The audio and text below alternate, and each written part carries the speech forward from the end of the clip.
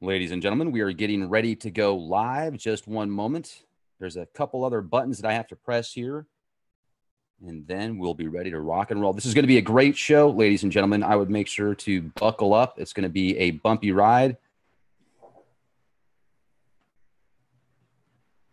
All right, here we go. It's going to be a lot of fun, folks. I don't know if you were here last time when I had the opportunity to speak with Lynn Williams. She is a shamanic healer, and she also does etheric implant removal. She releases and gets rid of negative energy. She also is a teacher, a coach, a guide for her clients. And she was actually visited by extraterrestrials back in 2010. She is going to share that experience with us. And actually, when that happened, it activated a lot of different sensory perceptions that she didn't have access to prior to that. So that has allowed her to do what she does today. She's worked with over 1,000 people to help them get rid of these etheric implants and helped over 350 people teach themselves how to become implant free. I'll leave her link in the video description box. It's great to speak with you, Lynn. It's been a while. How are you doing? I'm doing great, Rex. How are you tonight? Oh, fantastic. Living the dream out here in grandma's garage. You know, I got the fan going, so loving it. Absolutely loving it. No, it's a nice day. It's been raining out here the past couple of days, so that's a different, it's kind of a different scenery here because it's always so bright and shiny and so hot. But yeah, been great, really nice.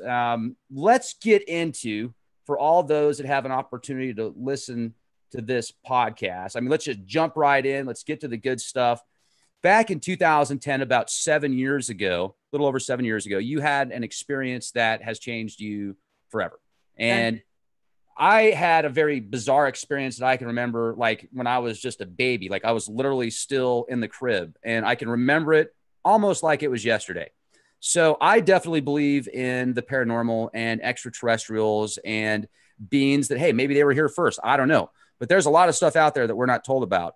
And I think it's neat to get the perspective and hear the experiences that other people have had with ETs or what might be some type of ET phenomenon. So talk to us about that. Well, you're right. It did change my life. And I just want to clarify one thing, just because I may have some people that know the work I do. I've actually worked with 1,500 etherically implanted people. But I did not clear all them, just to be clear, because I'm kind of a stickler for those details. But I have taught 350 people how to clear themselves. So just so people know the perspective for what we're going to be talking about a little later, I've really talked to and gathered the research and the data from an enormous number of people. So that's going to corroborate what we talk about later.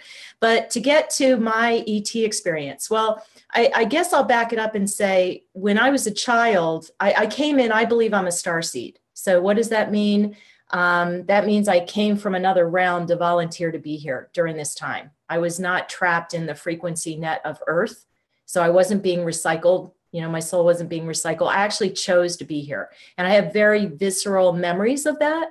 And so when I was a little girl, things happened to me that I didn't know what was happening, because I go through the mind wipe. We all go through the mind wipe just like everybody else once we come through.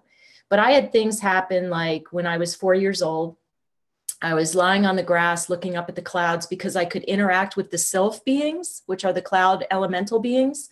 And I would watch them change shape. And I remember getting a download that I create my own reality. And I was so excited by that. I ran in the house and told my mom. I'm 4 years old. I was a very precocious, very verbal child. And I just said, hey, mommy, I create my own reality. And she's like, yeah, go play with your Barbie dolls.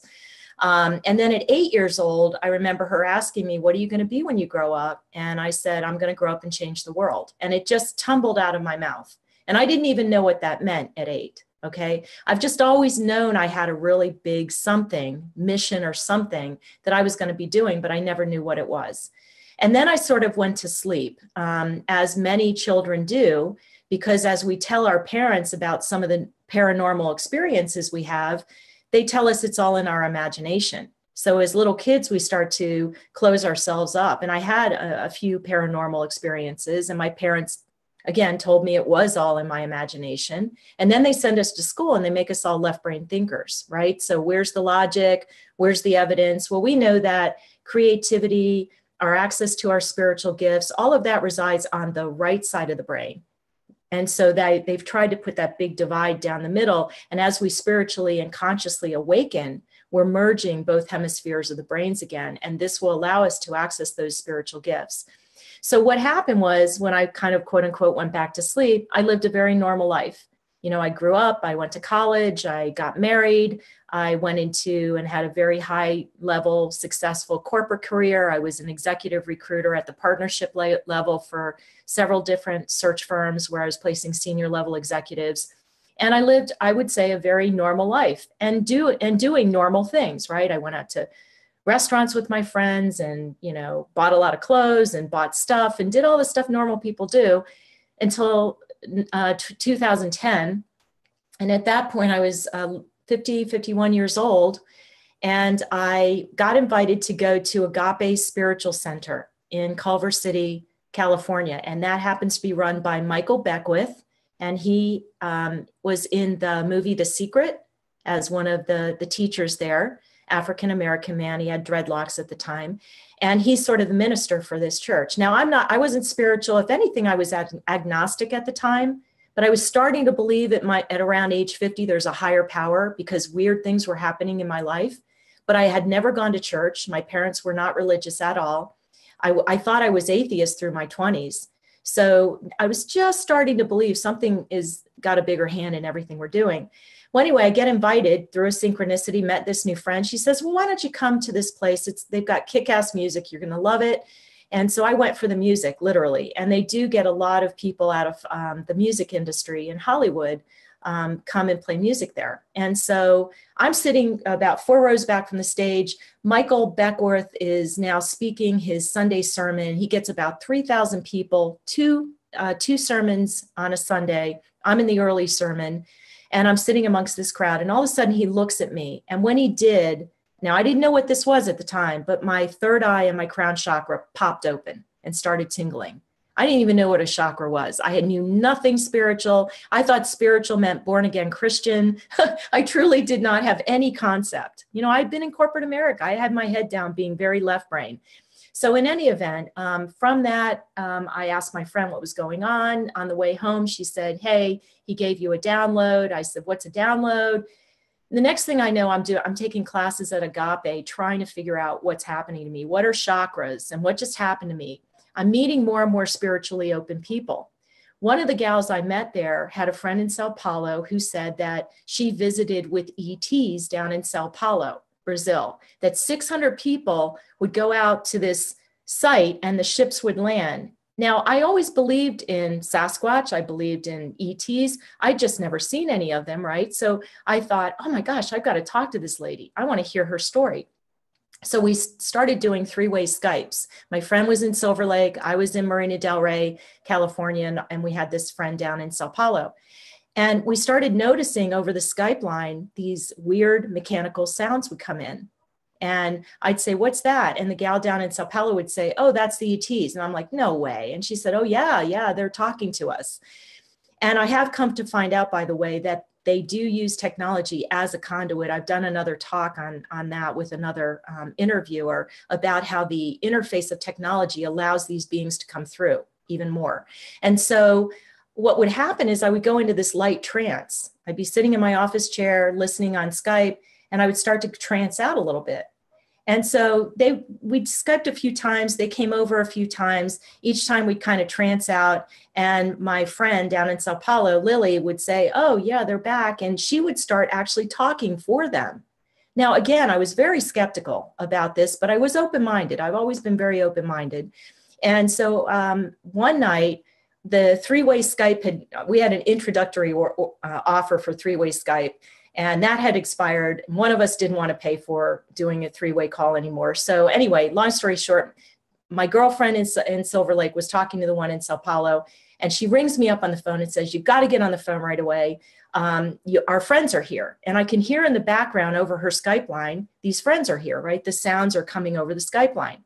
Next thing I know, she says that something is crawling up her back, like a massage roller is going up and down her spine. but there's no one in the house with her. Her pets are across the room. And I'm, again, very skeptical. And I'm thinking, I don't know if I believe these two. Maybe this is going too far. So I'm laying on my bed with the earpiece from my phone in the ear, listening to these two over here on Skype. And the next thing I know, she stops and says, oh my gosh, that feeling just stopped. And at that point, the feeling was in my chest. And it felt like two little baby hands were squeezing my heart. And I flipped out. In fact, I was speechless, and I just went, took a deep breath. And at that point, the gal in Sao Paulo goes into one of these monotone voices as she's translating for them. And she says, it's okay, Lynn, just relax. They're working on you now. They're going to open up your chakras.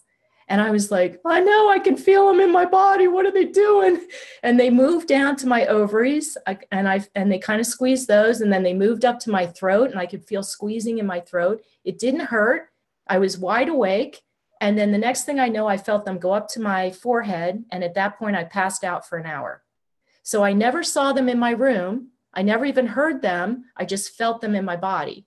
So I pass out for an hour, because I had the clock right by my bedside as I'm lying on the bed. I wake up an hour later. I feel like I've been drugged, like I'm just coming out of anesthesia. And I'm like, I've got the earpiece still in my ear for the phone. And I said to my friends, are you there? Are you there? I don't know what happened. I passed out. Well, they all went out as well. And so my girlfriend in Silver Lake she's all groggy too. And she's like, what just happened? I fell asleep. I don't know what happened. So all three of us were knocked out. The gal down in Sao Paulo is still speaking in that mechanical voice. And she says, it's okay, Lynn. When they work on your pineal and pituitary gland, they have to knock you out. And I'm like, whoa, this is crazy. And I felt so drugged. So I said, look, I got to hang up the phone and go to sleep. I can't keep my eyes open. I don't know what these things did to me, but I'll figure it out tomorrow. I got to go to sleep. Hung up the phone, passed out. An hour later, I hear those mechanical sounds that have been coming over the Skype line. They're now in my bedroom, in the room, like coming out of nowhere, right? And I wake up, sit straight up in bed and like, holy crap. And the only aliens I could remember ever really seeing, because I didn't watch a lot of sci-fi, were the little gray aliens. So I'm figuring I got little gray aliens in my room. Turns out they were not the grays. They're higher level dimensional beings. And I actually think they're my homies. They're where I was before I volunteered here. So they're good guys. And it was time to wake me up. It was time to have me get on my mission. What did I come here to do? And so anyway, I'm hearing these sounds in my room, and I look over in my office to see if it's coming out of my computer. My computer's sound asleep. So all of a sudden I start getting pulled off the bed. Like something is pulling me off the bed over to sliding glass doors. I had a balcony off my bedroom overlooking the pool area. I lived in a multi-story townhouse overlooking a pool. And I'm being called to open up the drapes, open up the sliders, and go out on the balcony. And I am scared to death, absolutely scared to death. So I walk over well, they carry me sort of. I'm sort of floating. I can't explain it. It's like I'm walking, but they're pulling me at the same time. I get over to the drapes, and I'm too chicken. I'm absolutely flipped out. I'm crying by now, scared out of my wits, don't know what I'm about to see. And I run back over to the bed. And they pulled me even harder. And the sounds in the room got louder, these mechanical sounds. And I pulled off the bed again, and I'm over to the sliding glass doors. And I know I have to do it. So I just muster my courage. I pull back the drapes, open up the sliders. There's nothing there. So now I'm curious, like, okay, where are they? Where's the ship? Where are the little gray aliens? I go out on my balcony. The entire area, it sounds like it's coming out of the sky, are these mechanical sounds. And all of my neighbors are asleep. It's now midnight. Nobody has their lights on. It's deafening how loud it is. So I think I'm crazy. I'm like, am I having a schizoid break? What the heck is going on? So I run into the house and I call my friend in Silver Lake, and I wake her up and I say, just tell me you can hear this. Tell me I'm not crazy. And so I bring the phone out onto the balcony, and she's all excited. She's like, oh my God. She said, they're there. She said, can you see a ship? Can you see the aliens? And I said, no, I can't see anything. That's the trippy part. Well, I started to get that wave of sleepiness come back over me again. So I said, I don't know what's happening, but I got to go back to bed. I ended up sleeping till the morning. When I woke up, those sounds were still in the air. Okay. They went on till 4 o'clock that afternoon. I had neighbors down at the pool. that were sunning themselves. And I'm like leaning over the balcony because they were all my friends. I knew all my neighbors. And I'm like, hey guys, can you hear all those sounds going on in the air? And they're like, what are you talking about? Hey, Lynn, come on down and have a beer with us at the pool. So I go back inside. I called my friend and I said, I think we're crazy. I can't, my neighbors can't hear a thing. And I'm hearing them clear as day. So we Skyped with my friend in Sao Paulo that night to try to figure it out. And what she said is, she said, well, of course they can't hear him, Lynn. All of your gifts are open now. You can hear them because you can hear into other realms. That's what they did. They woke you up. It's time for you to get on your mission. And I started crying again, just bawling at tears. And I said, why did you do this to me? I don't want this. And she said, she started laughing. She said, I didn't do this to you, Lynn. You did this to you. This is your higher self. It's time for you to wake up. You just got some help. It's time for you to get on your mission. Well, from that day forward, my life changed. I could hear into the other realms. I could see, I had reptilians in my house. I had black helicopters over my house. I was meeting strange people talking to me about coming to Mars. I was being invited into groups like Carrie Cassidy at Project Camelot. I mean, it was bizarre, and it was just happening rapid fire, rapid fire, rapid fire. I got to jump in real quick. You said that you saw reptilians in your house. What is that like? Well, it was scary the first time it happened, and I didn't see them all the way bled through. They were semi-bled through. So what I saw was, first of all, my animals picked them up. I had 2 cats, and the cats would see them and go cower under the furniture. So I knew I had something in the house. And then I know this sounds bizarre, but I was having so many strange things happening. I was having so much energy in my house, so many different types of beings. I couldn't see them all clearly, but I could feel them. My clairsentience was through the roof. So I kind of made a deal with the good guys. Again, I really believe that it was the good guys that woke me up. I still don't know for sure who they are. I get ships over my house to this day, little plasma ships.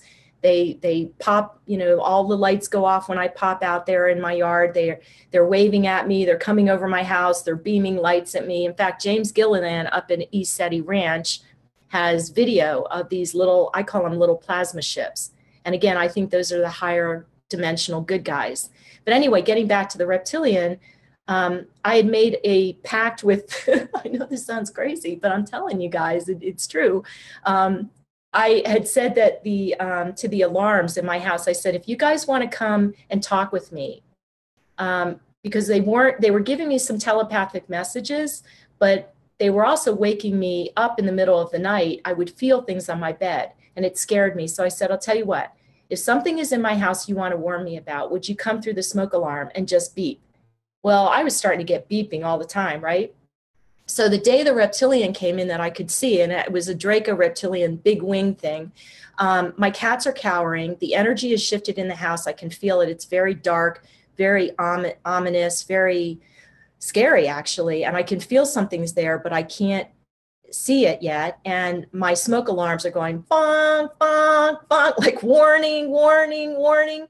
And so I'm like, where is it? Where is it? Oh my gosh, what is it? What is it? And all of a sudden I'm sitting on my bed asking, and I look over to my office and I see this, looks like Batman, but it was a winged drac the size of the room.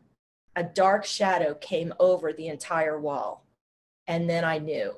And because I'd done a lot of research by that point on reptilians, I'd seen the pictures, and I was like, oh crap, what do I do? And that's when I got the downloads from the good guys. And they said, well, first of all, get out of fear. They feed on your fear. Secondly, sage your house, bless your water, throw sea salt and Himalayan salt everywhere, and command them to leave. You are the authority, not them. Step into your power. This was all in a download that came to me. And this is how much of my journey has come, to be honest, Rex, is I didn't know about most of the stuff that happened to me before it ever happened. It's like taking out these implants, teaching people how to do this. This was a download. Now, I know that somewhere in my past, in prior lives, I've known how to do this, and I'm just remembering. But it's my higher self or source downloading this information to me. And so I just did what I was told, and sure enough, I was able to clear the energy. Now, let me ask you this as well. When you had contact or when you saw these entities, You talked about that reptilian experience. And when you said it looked like Batman, that got me all excited. I was like, wow, Batman, really? Batman's cool. I'm a big fan of Batman and the Joker. Wait a minute. First of all, let me be clear. Why so serious, I say? No, go ahead. No, but he didn't have the mask on like Batman. I just want to be really clear because I could only see the shadow of it, but it had great big wings.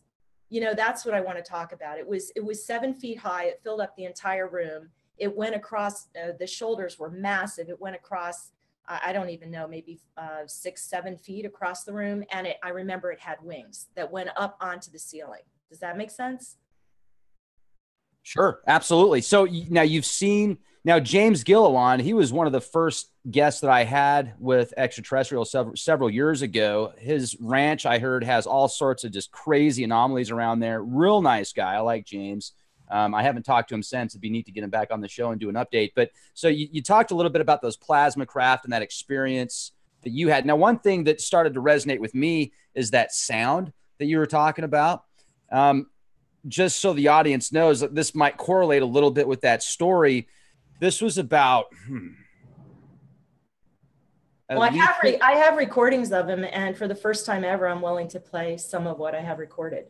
Yeah, that would be absolutely incredible. I'd love to hear it, because that noise you're talking about, I remember experiencing something like that between 2 and 3 years ago when I was driving home from work. So yeah, it would have been over 2 years ago. This is when I was working at a different position. And I was looking up and I saw these like 4 or 5 different, they kind of looked like birds, but you could tell that they weren't because they were so far out, and they would like dance and then they would morph back into one thing, and then they would dance again. And then they would do these weird patterns, and they kept going back into one thing and into one object. And I was so excited about it. I was trying to get it on tape. I'm like, hey, check this out. This is so freaking awesome. And I get home and I play it back, and you couldn't see it because it was so far out there. You could just hear how excited I was getting.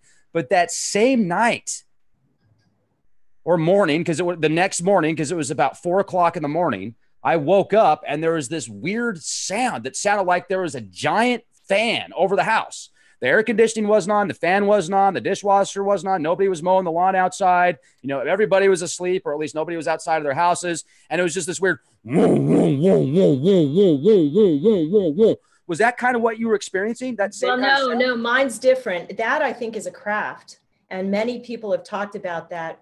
It goes faster or slower, but that exact sound that you just did, I think that you had a craft over your house. These were actually the beings that were talking through the Skype line. So in other words, somehow, and I think this is partly the reason we have so much technology on the planet now, is it becomes a conduit, a highway, if you will, for these beings to be able to come into our domain with different sounds. And again, it would take me a while. I wasn't prepared prior to the interview. I didn't know we'd be talking about all of this, but I have recordings of reptilians. I have recordings of mantis beings that have come over the Skype line with my clients. And then I'm about to play you a few seconds of very similar sounds to what I heard that night. Okay. And I talked to a guy up in Canada who is an ancient language expert and an extraterrestrial language expert, Tobias. I'm trying to think of his last name. But anyway, he said that my guys were so high level that they sometimes will either use technology, or they may even use the grays, which are kind of like automatrons. I mean, they're not real soul beings. So just like the reptilians can use the grays for things, that these higher level beings can come through the grays, kind of take them over and come through. So I don't know how this, I don't know that this language is directly from the higher level beings. Does that make sense? They may be using some sort of filter. So when it comes through Skype, it sounds like this. Not sure. But I also heard it in my bedroom. This is exactly what I heard. So I'll play a few seconds of it, okay? Great.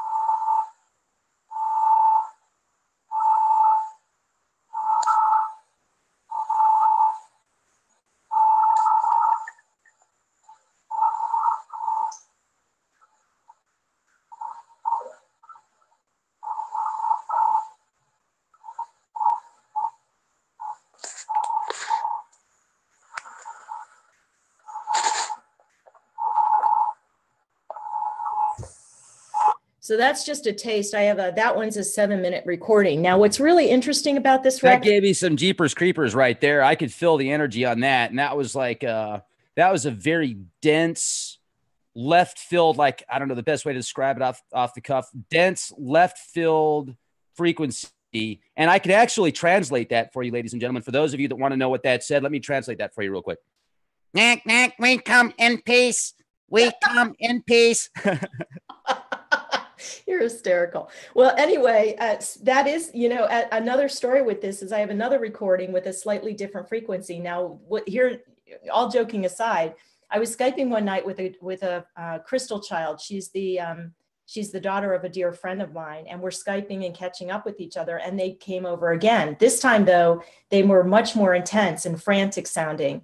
And it turns out she did understand them. I mean, this is a kid. She had experiences of bilocation. She can move energy. She's a really profound child. And so she's listening to them, and she said, Lynn, I can understand them. So we have actually 29 minutes on that one where she actually dissected what they were saying over she was typing on Facebook chat and giving me messages of what they were saying as they were talking to her. Pretty trippy, huh? That is trippy. You want to hear a little bit of that? Oh yeah, please. As much as you're willing to share with us. Absolutely. Okay. Now this one, you're going to hear her typing probably in the background. So when you hear that tap, tap, tap, tap, that's her typing on the keyboard, trying to keep up with what they're saying.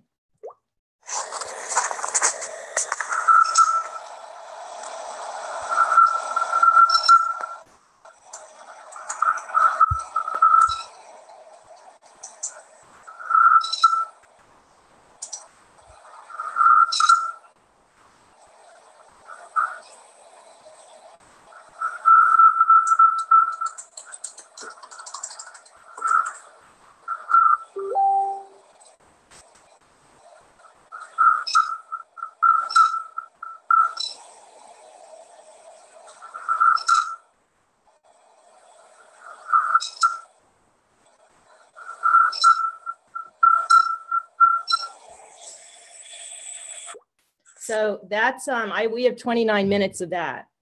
And yeah, it's just really crazy. And again, she told me the message that they came over and gave her was that they were our family and that they were always here for us and they were protecting us and watching over us. And yeah, I mean, pretty crazy. Now, what can you tell us about the mantis? Well, all right, in terms of how they sound?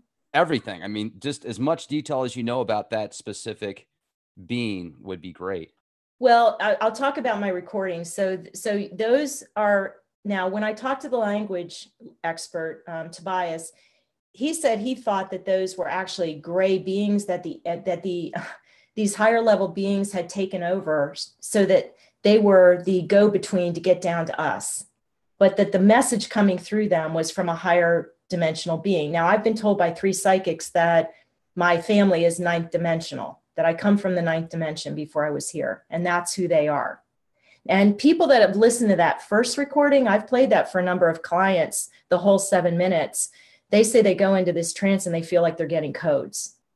And that's the same way I feel. I don't feel like they're negative beings in any way. So if they are the grays being used, I don't know. I'm not an expert in all of that. I mean, there's so much to this massive story we're trying to piece together here on Earth. We can't possibly know everything, but I am always trying to learn.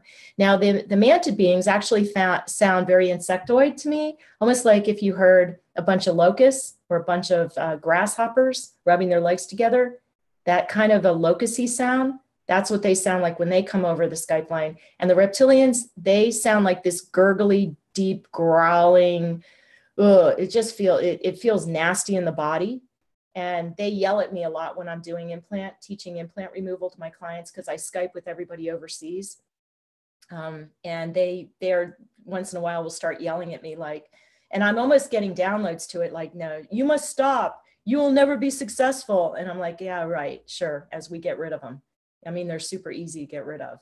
So what can I tell you about all of these species? I mean, again, I haven't studied each one the way people that have worked in secret projects and interface with them in underground DUMBs or other places. That's not how I work with them. I basically work just to get them out of the energy fields of my clients. So I run into them in terms of them communicating with me, but I can't say I'm an expert on any one of those species.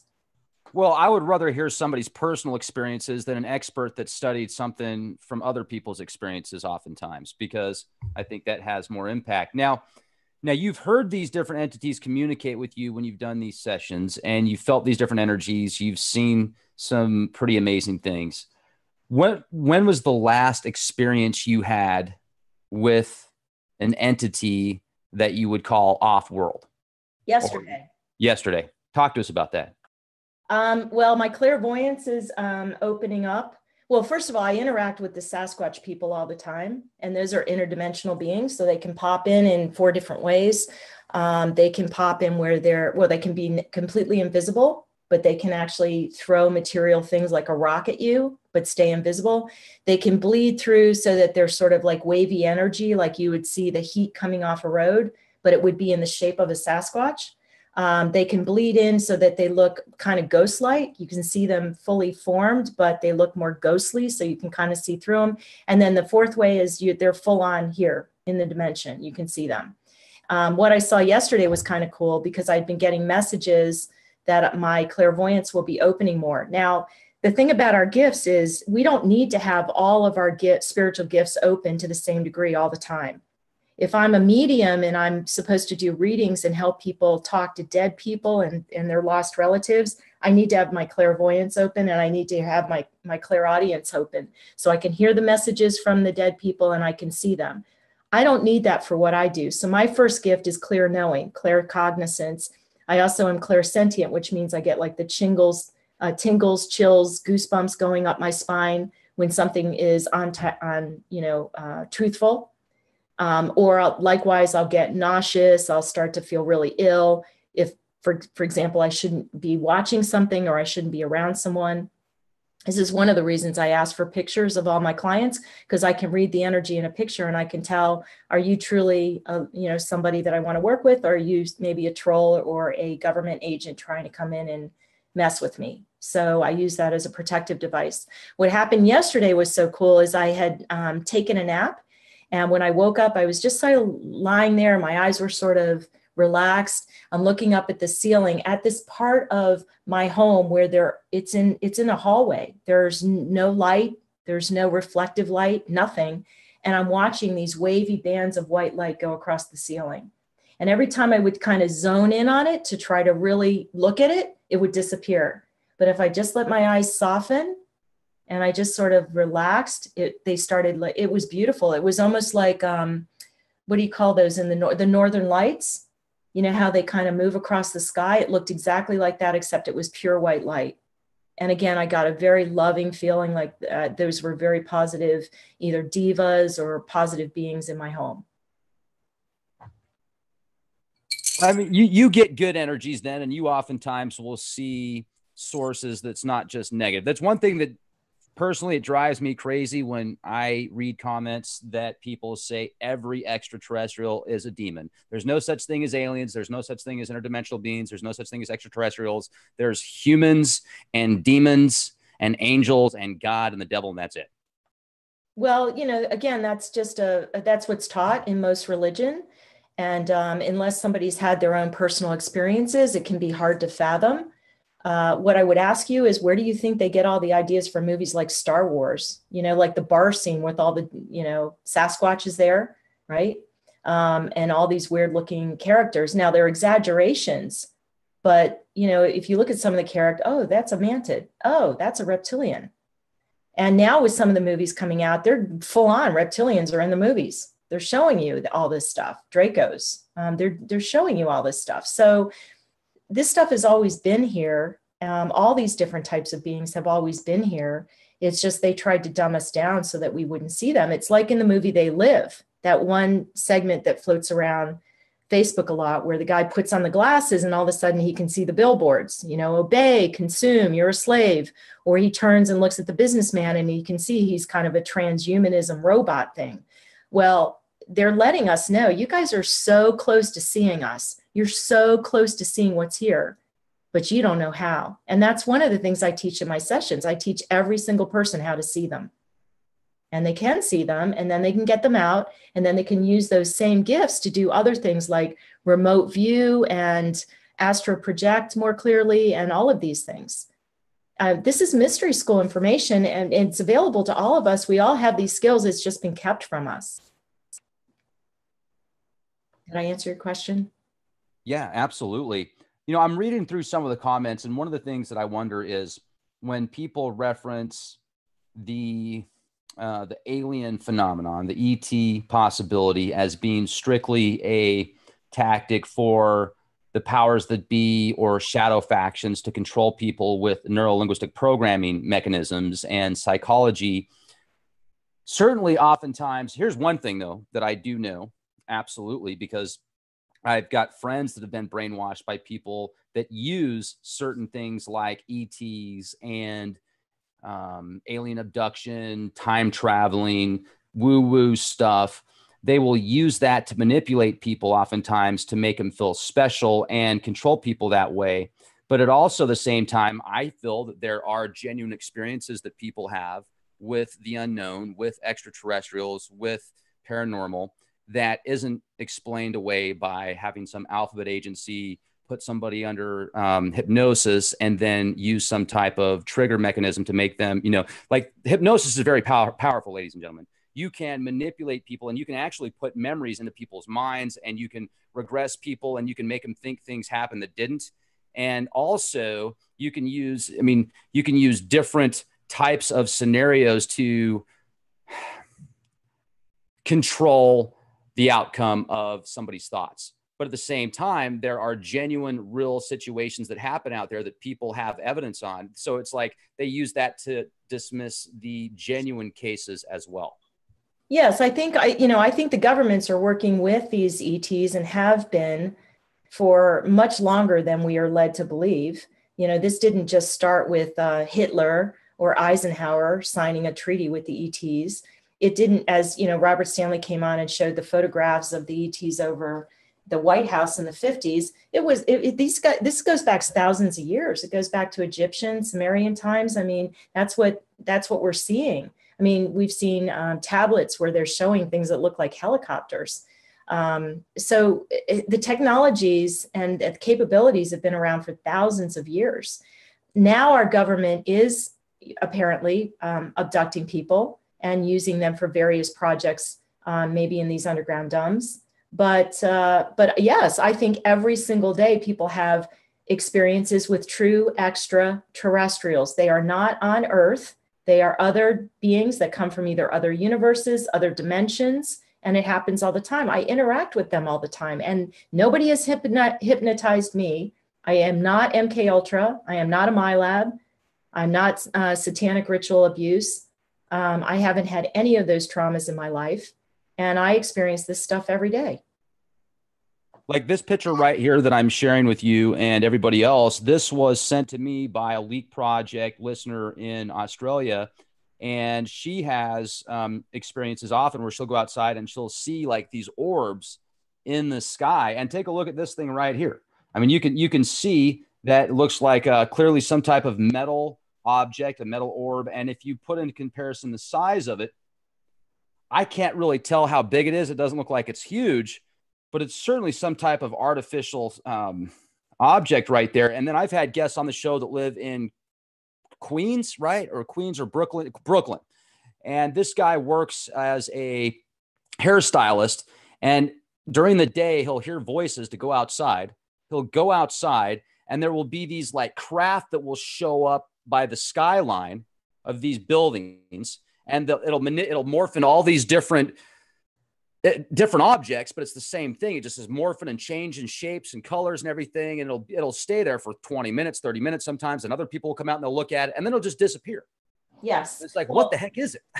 Well, that's exactly what I see in night, these little plasma ships that come in. In fact, I can call them in. That's why I think they're I really think they're my homies, actually, and they come to visit. And I ask them to, because sometimes you can feel like, gosh, is it just us against the bad guys down here? Do we have any help? We keep hearing in the spiritual community, well, they can't intercede, that, we're going to have to figure this out on our own. And I think, well, the deck's kind of stacked against us. We've got a lot of technologies that we as humans don't fully understand.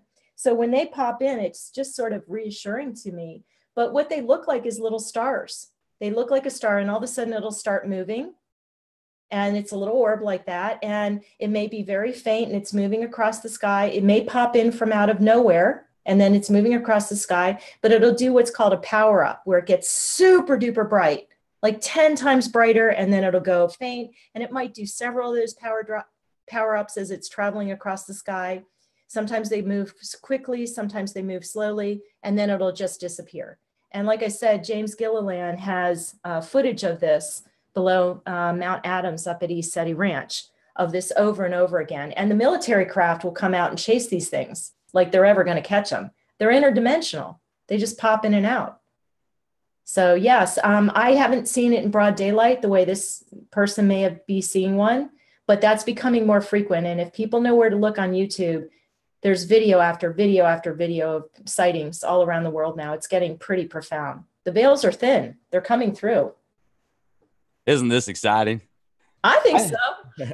See, when I told you about that experience that I had where I was seeing what looked like birds, but you could tell that they weren't, and they kept going back to one object, I would say they were probably a lot larger than this, because they were so far out in the sky that they looked like birds, but you could tell they were way beyond that. They were a lot higher than birds can fly that I know of. And, that sound the next day. Now, I don't remember, anything, any strange dreams or anything before I woke up, but it was bizarre, because it was like, imagine just an enormous fan, like right above your house, that's bigger than your house. That's what it was like. So it was pretty cool. But let's talk about these etheric wombs that are being implanted into men. Okay. That's bizarre. All right. So I told you my awakening story just to kind of give you an idea of how I sort of moved into this paranormal, spiritual focus in my life. And really for the last 7 years, I mean, in the beginning, I literally, I did some consulting projects on the side. I had my own company at the time that this happened. I wound down my projects because I found myself compelled to study up to 12 hours a day, some days, to try to figure out what was happening to me. I mean, imagine going from 0 to 60, right? 0 being, you don't know a thing about any of this. And now all of a sudden you're kind of dropped on your head, and me being very curious, I wanted to know what is happening to me. And once you start going down one rabbit hole, then there's another rabbit hole, as you know, and it's a never ending, right? So I have done an enormous amount of study, and that's what led me to the etheric implant removal. And for those who didn't hear my first show, I was actually doing some spiritual and life coaching. That's what I'm pretty much doing today. And I had a client come to me, and she had quote unquote demons in her head telling her to kill herself. And she was an accountant at a local car dealership. I mean, this was not some crazy lady. And she said, I just don't understand what's happening, and I don't know how to get rid of it. So I've been looking for ways to get rid of these things. I ran into somebody who knew how to do this. We had a short-lived kind of affiliation. And in that's when I was kind of booking all the clients and realizing what their stories were and realizing how prevalent this was. I had a woman call me at 4:30 in the morning wanting to book another appointment. And I got the download of how to teach her. She had already had one appointment. She got attacked again viciously, she and her dog. And I got a massive download saying, this is what you need to do to free her. So I started teaching at that point. And this was in fall of 2015. And I've been teaching ever since. And so in working with over 350 people to teach them how to feel for where these implants are in their field, in their body, as well as the field around their body, how to see them, and then to use certain tools to get them out. I was working with a man from Australia. I guess it was about 6-8 months ago. Happily married guy, had just had his second child. And as he's cleaning out what's in his lower abdomen, he says to me, Lynn, I know this sounds weird, but I've got a womb. I said, a what? He said, you know, like a uterus. Well, he knew what that was. He had just had his second child. I'm sure he saw his wife's ultrasounds. So he's very familiar with the anatomy. And he said, and there's a fetus in it. And all of a sudden it was like click, click, click, click, click in my head, because I too had been part of an alien breeding program. That's a whole nother story. You'll have to have me on another time, because I really do want to talk about what we're talking about here. And I said, oh my God, this factors into what they're doing with the whole transhumanism agenda, this whole cross-gendering agenda. It was a massive understanding of what was happening. So since then, I have worked with 45 men who about 39 of them have had, 39, 40 have had wombs, have found etheric wombs, and another 35 or so of those have had either a fetus or some sort of entity inside. So now, why are they doing this, right? I wanted to know, okay, what this needs to make sense. Well, first of all, we have to understand that the etheric, you're in your aura, you've got your physical body, then you've got your etheric body, then you've got your mental, emotional, spiritual out to the causal bodies. And they're sometimes called different things, but essentially just remember you have your etheric body, which is right next to your body. You also have your etheric template, which holds the blueprint for your physical body. That's part of your aura. Then you have your mental and your emotional body. These entities reside in the etheric body. It vibrates very much like the fourth dimensional astral plane. So you can get everything from lower level demons, you can get ETs, you can get AI technology, you can get black goo or different types of goo that Harold Kautzvella talks about in his research. You can get AI insects, you can get organic type insects, but they don't look exactly like here. I mean, there's so much that it can be in somebody, okay? And so getting back to men with wombs, why would they want to do that to a man? Well, they're actually trying to eradicate the divine feminine. It's a time to bring the divine feminine back on the planet, and they don't want it. It's these overly masculine energies that are running this world and destroying it, and it's part of the whole Enki Luciferian, satanic agenda. It's a highly masculinized energy, and when something is overly masculinized, it wants to kill and destroy. Well, you threw in the name Enki there. Talk about that, because a lot of people feel Enki, especially if you read some of the Sumerian tablets that have been translated, he actually appeared more compassionate towards humans than Enlil, his militaristic brother. Well, and I'm not, you know what, again, I have to go by people like Robert Stanley, because, that's been his area of expertise. And what Robert is telling you is that it's actually not true, that Enki is insane, and that he's the one who actually has enslaved us. And that if I guess anyone tries to intercede, he'll destroy us and this planet. Again, I don't understand that whole thing. I can't, there's only so much I can be an expert on, right? So here's my little piece of the puzzle. I think what I'd love to see is people start connecting the pieces of the puzzle. Like we all have a patchwork piece of the quilt, and now we all come together and, oh, okay, well, that now weaves into what I'm doing, and this weaves into what I'm doing, and we start to see the bigger picture, because there's just way too much to know out there. So I can't say I really understand the whole Enki story, although I've listened to every one of Robert Stanley's and other, John Lash and their videos, and I'm trying to understand it, the whole Sophia Enki story. Where it comes down to me, I'm boots on the ground here to try to free humanity. And one of the ways to free them is to get these interdimensional entities out of their system, because they mess with your emotions, they mess with your thoughts, and they mess with your physical body. They cause illness. I think a lot of the mental illnesses that people suffer, narcissism, schizophrenia, bipolar, a lot of this actually is seated in the etheric realm by these entities. And then also the emotions that, I had one client come to me and he would go into spontaneous fits of rage. Turns out he had a massive reptilian behind him that was pulling his strings, making him go into this rage at the drop of a hat over nothing. And once we got rid of these beings, he got stability back in his life. because the thoughts were his, the feelings were his, and you get your physical body back. You get it to feel the way it should feel, which is pain-free, unless you've done something in the 3D to make yourself, to injure yourself on some level.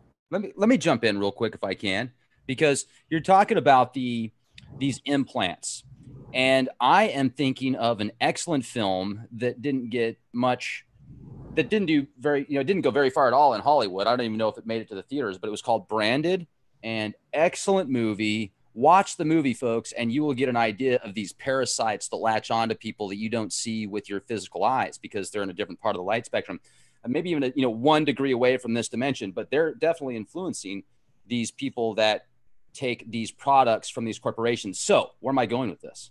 Vaccines, the new cell line that is a flavor enhancer that is used as a either bitter blocker, or it's actually used to enhance the flavor of foods.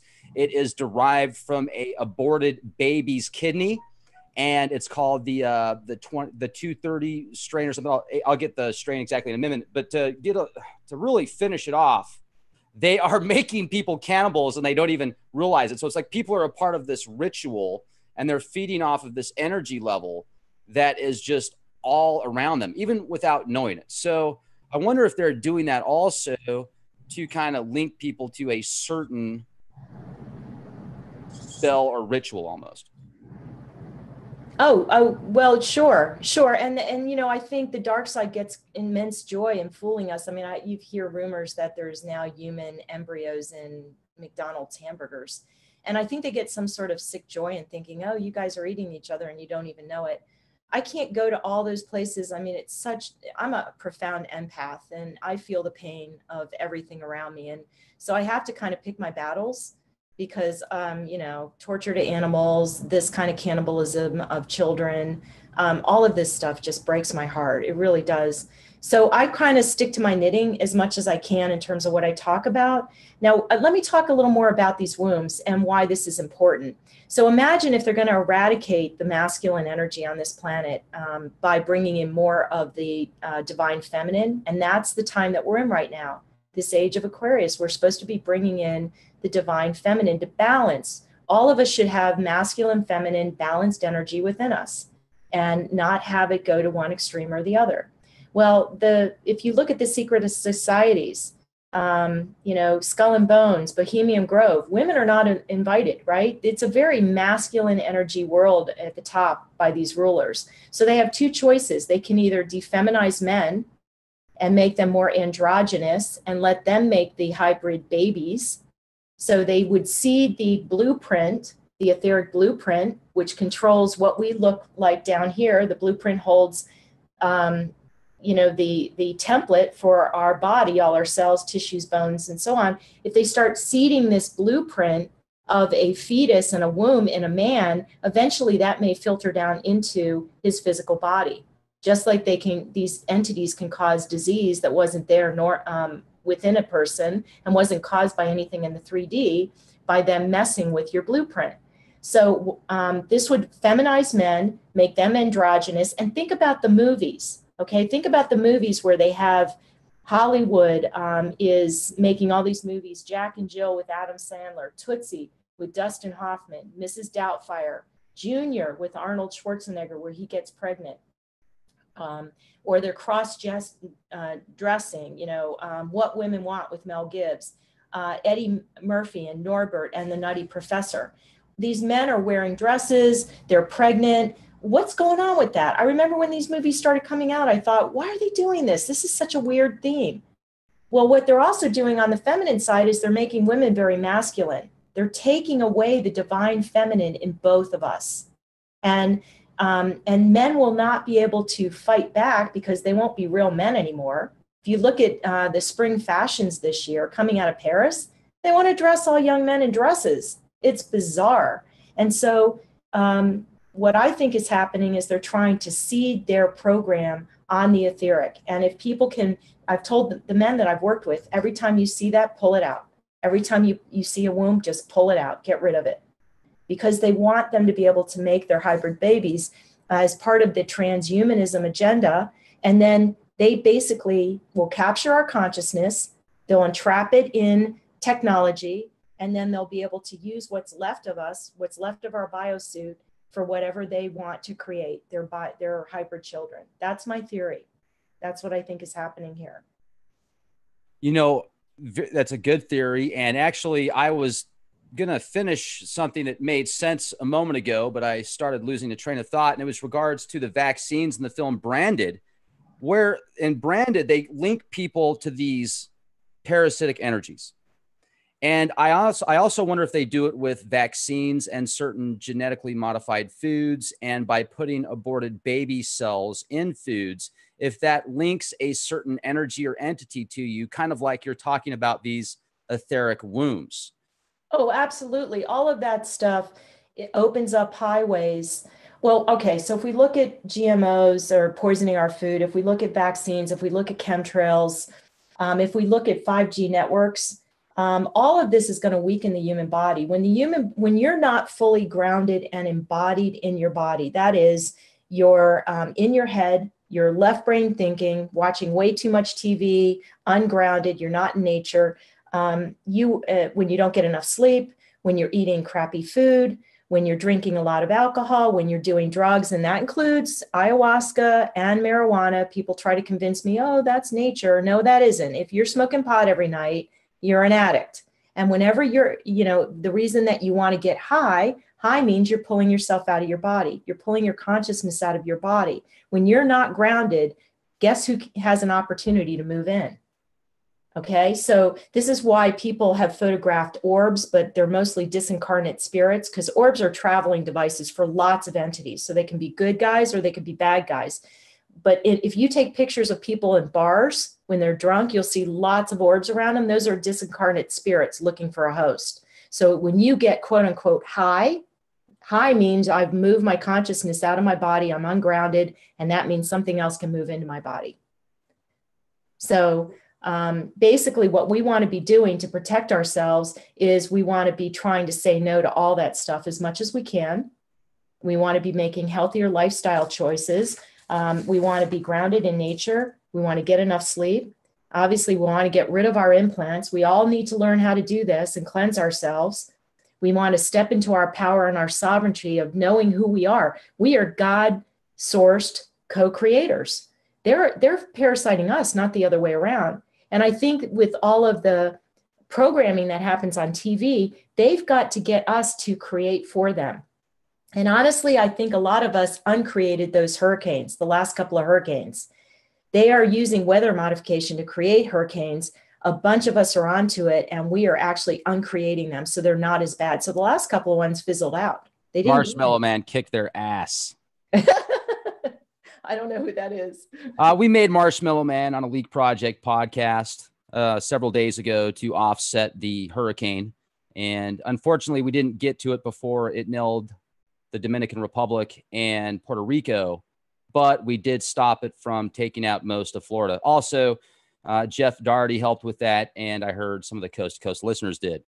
Oh, yes. And I know a bunch of people who did, because I had friends in Corpus Christi when Harvey came through, and I had friends in Houston and friends in Florida, and we worked really hard. In fact, I'm not going to take credit because I think there were a bunch of us doing it. We moved the Harvey over from Corpus Christi a little bit as far as we could, because I had a very, very dear friend there.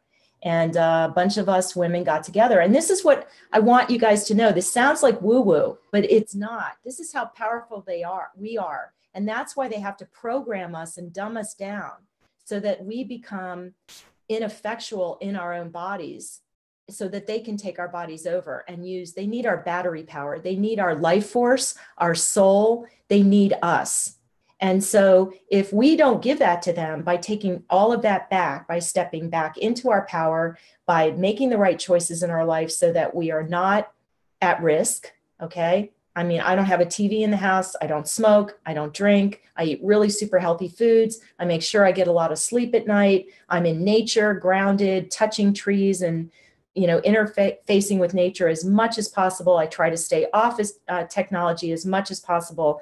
They can't get to me as much. I mean, they still come in, I still have to clean them, but very, very little, because I'm standing in my sovereignty and power. And I'm saying, I know what your game is. I know what you guys are up to, and I'm not letting you in.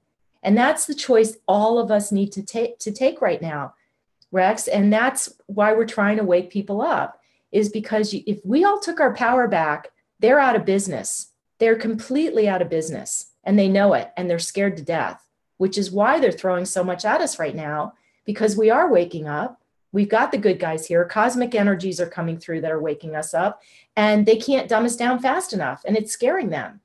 So now there's threat of nuclear war with, North Korea and all of this. They're constantly trying to keep us in fear, distraction, focused on things other than the things that we're talking about here, about getting back into our bodies and paying attention to our worlds and making those better, and then using our gifts to meditate on, let's fizzle out that storm. Let's heal our bodies. I mean, Louise Hay did this. She wrote a book about it. You Can Heal Your Life. They sent her home to die with stage 4 cancer.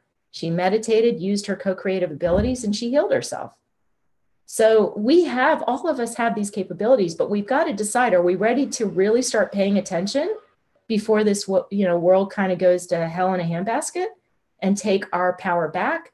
Or are we just going to let them lead us into a transhumanism, transgendered environment where we're not even home anymore? That's the choice we have right now. Let's talk about North Korea for a minute and the global stage. The research that I've done, whether it be a book by Mauro Bellino called The Book That Will Forever Change the Way You Think About the Bible, whether it be the old Sumerian tablets, whether it be the Greek mythos, the Egyptian mythos, like the Book of the Dead, the Tibetan Book of the Dead, whether I read through the Hindu philosophies, the Bhavakakra, the cycles of destinies and karmas, there's this underlying theme.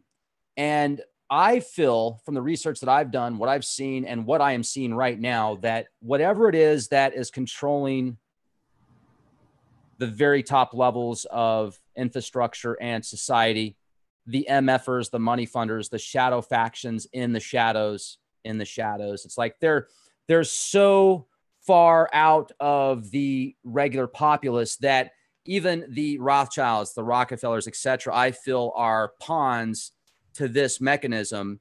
And I think that it's either an off-world source that wants to literally usurp up all the energy of this planet and turn it into a anti-biology, into a mechanical system that is non-biological, or that is encapsulated the non-biological, that literally wants to absorb it and assimilate it and find a way to completely cover it and blanket it and smother it so that it is on the outside, not on the inside, using the biological aspects of reality as its control mechanism, and then just going to the next planet, the next planet, the next planet, almost like a planet killer. And I mean, look at the stratospheric aerosol injections. Look at the corporations that make billions of dollars creating these frankenfoods and frankenseeds, and then spraying the planet with glyphosate, which is a deadly chemical to biology. Then you find it in all sorts of foods and even organic food supply. You'll find it now because it's just about everywhere. So is there like an off-world faction? Give us the scoop. I mean, have you talked to a reptilian or a Darth Vader type entity or something that's told you the plan on why they are controlling the masses the way that they are and why they are destroying the planet as quick as they are? They're using us to destroy the planet right now. Okay, so I think we take it back to that whole, whether you want to call it Enki, Luciferian, satanic agenda, going back up to the Sophia story. And then from that, if Enki and the Anunnaki came from that, and Enki decides to come to this world or this solar system, because I don't think it's just Earth, and enslave it. But particularly Earth, we are the jewel in the solar system. And if you look at pictures of the other planets, I mean, we're the beautiful blue planet, and we've got human beings on there that, by the way, I think were not made by Enki or the Anunnaki. I think we were actually here before, but I think they came in and they tried to manipulate our DNA to enslave us. So I just have never resonated. I think that we've always been amazing human angelic creators from way before that time. But we don't know because history only goes back so far in terms of what we know. But that is what my deepest knowing tells me. And so what I believe may have happened is that if it's Enki, Lucifer, Satan, they created an AI technology which is put the net around this solar system, particularly around this Earth. And what I can tell you firsthand is I have a number of clients who have seen, quote unquote, the machine when they go up and do their implant removal. Because what we do when we do implant removal is we have to go back layer by layer by layer. We have to, because they'll put maybe one layer and then you get that out and then there's another layer behind that and another layer. And we trace it all the way back to the inception point. And a few of my clients have gone all the way up and they bumped up against the machine. And we're talking the big kahuna. And you know what's really interesting? Hewlett Packard just announced recently that they have developed a super computer above all computers that is has its own memory. It can start to think on its own. As above, so below. All right, so what's it look like, this machine? Well, this machine that they've seen looks kind of like this computer. And then below that, it replicates, it's almost like an org chart. It replicates other layers below it. So just like in a corporation, you'd have the CEO, and then you might have his board members, and then you have the senior vice presidents and the vice presidents, and then you get down to middle management, lower management, and the workers, right? It's like that. So below this supercomputer are smaller computers. And at the end of this org chart, they're like a spider hooked into actual humans. So the lower level little mini computers, the AI technology is actually hooked into us. And that's a lot of what my clients are finding. They're finding AI technology, mechanical structures laid over their physical body in these implant removals. So when some of these people were gifted and they followed it up to the inception point, they got to that big computer. Now, one of my clients, and again, I'm just sharing what I know, what I've learned in these sessions, and maybe this is information that will dovetail for some listener into some other piece of the puzzle, because I certainly don't have all the answers. One of my very, very gifted clients, though, has gone up and said there was a feminine component to that machine, divine feminine energy, that was entrapped in the machine. And that makes sense because in listening to Robert Stanley, he talked, I think it was him, somebody I listened to talked about the duality. When we get down to this solar system, everything is in a duality, and that it has male and female components to it. So this machine has a divine feminine component to it, but she has had to hide because the machine self-replicated and became overly masculine to the point where it's all about destruction. And it's like if they can't enslave us and use us the way they want to, this AI will destroy us, including itself. That's how destructive it is. And my client has actually gone up and talked to the feminine part, and she has been in hiding, but she has worked with secret codes to try to infect the negative part of this machinery with more positive God source, divine feminine energy to try to heal it. I know this sounds crazy, but there's so much we don't understand, and that it is starting to work, and that the machine is breaking down. So over time, as people have seen this machine, at first it was very robust, and now it's starting to break down. So for those people that can remote view and have had that, or, you know, I call it more like a remote viewing, that know how to do this kind of traveling, they may have seen the machine too. At first, you couldn't get near it because it would attack you viciously. Now you can get more near it. You have to be stealth about it, but they're starting to see that it's kind of breaking down. So what's breaking that down? Is that our consciousness raising and that we're breaking free of its constraints? I don't know, but something positive is happening. And that's part of what I want to leave the audience with. This isn't all bad. We're actually making a difference here. We can destroy hurricanes, or at least fizzle them out and make them not so strong. We can carry that same sovereignty and co-creative ability into much bigger things. We can eradicate a lot more than that. We just need to know how to do it. I mean, the other day you were talking about Hermetic teachings on 2 videos ago, and quote unquote magic. Well, what is that? What is that magic? What are they doing? Mind. Exactly. We're using our co-creative abilities to envision, our imagination envisions it, and we have a belief system behind it that we can do it. And I actually don't think we need all these weird tools and sigils and circles and all of that. We don't need any of that. We just need to get in the right framework in our mind and access those abilities that have been shut down within us and have not been taught to us. But once they're taught to us, it's amazing what we can do. And that's what's scaring the bejesus out of the dark ones. They know we're starting to do it and we're getting it. Well, the neat thing about these symbols and sigils, especially if you know what they represent and you're able to use your mind into that frequency, is they take your mind to a certain place. Like what you're referring to is saying we don't need these symbols and sigils. You're right, we don't. That is more of a form of just realizing that you can be a co-creator without the need of certain tools. But for many people, especially for thousands of years, they've used certain tools and certain trinkets and it's a step rituals to get them to a certain like a certain state in their mind, a certain vibrational frequency in their mind, a hypnotic state. It's like those are tools that help them get to that point to perform what they need to perform.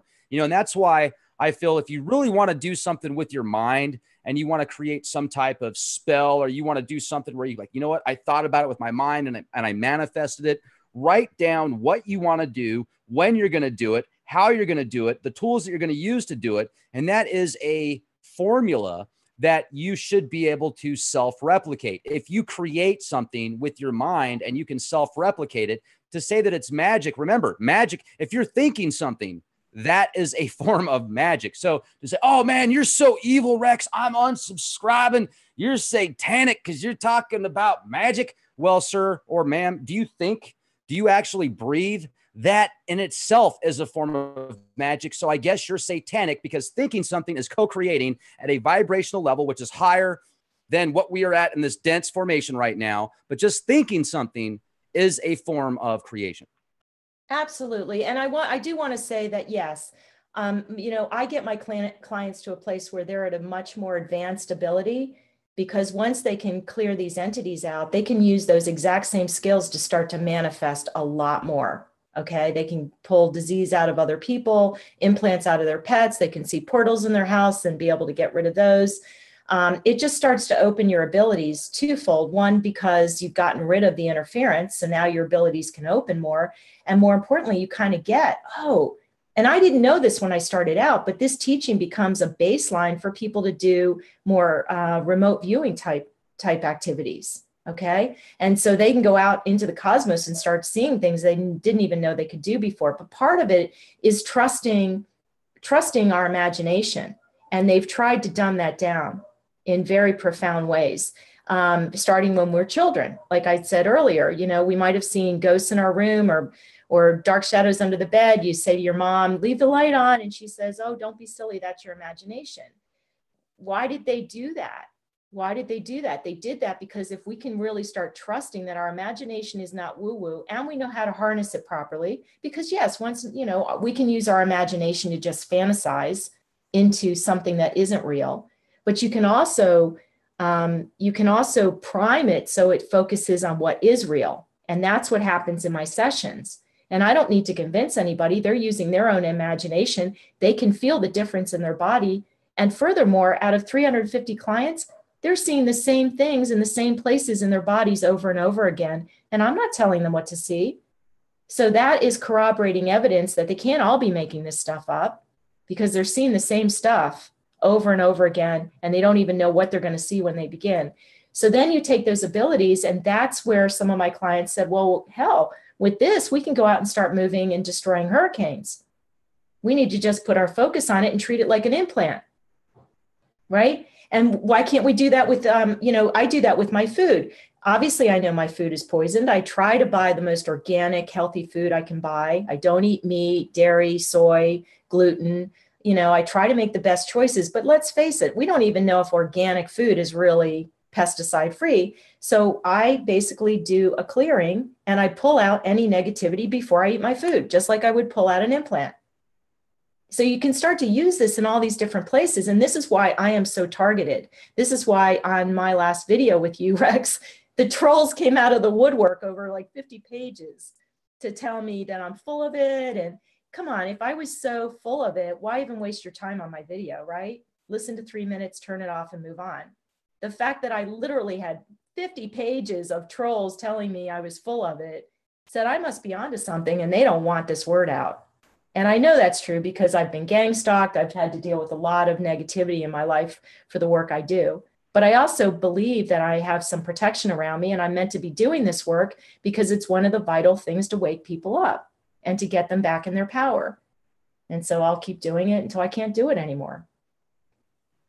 Right on. Do you want to take some questions from the audience? Oh, sure.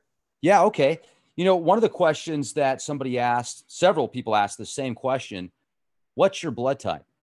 You know, okay. I wish I knew. Okay. So check this out. So I'm 58 years old. And when I was a kid, I remember every time you went to the doctor, they took your blood type. And in fact, I remember my doctor telling me at one time what my blood type was. And I just didn't hold on to it because back then it was like, oh, if you're ever in a car accident, you're bleeding out, you got to tell people what your blood type is, right? Well, I haven't been to a doctor in 7 years and I can heal myself. And I know I'm in perfect health. So I haven't needed to go, but I wanted to know what my blood type was when I started hearing about all this Rh negative stuff. So I called my doctor. I have how many years of records in his file? 30 years, 40 years of records. So I asked them, I said, what's my blood type? Oh, we can't tell you that.